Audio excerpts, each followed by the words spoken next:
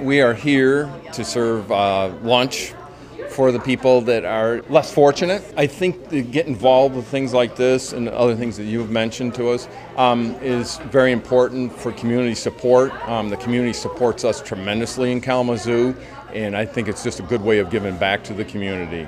Our wonderful neighbors down at Qdoba, which relatively recently moved into town, are volunteering both to serve our lunch today and also provide the lunch. So we've got some fantastic Qdoba food that we're going to be distributing to anywhere between 200 and 300 people who are struggling in our community.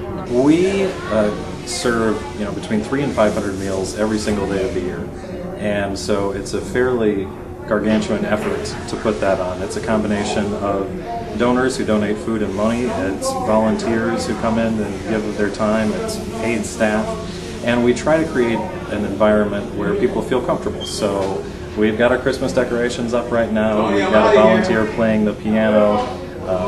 It really is an amazing effort that takes place every single day.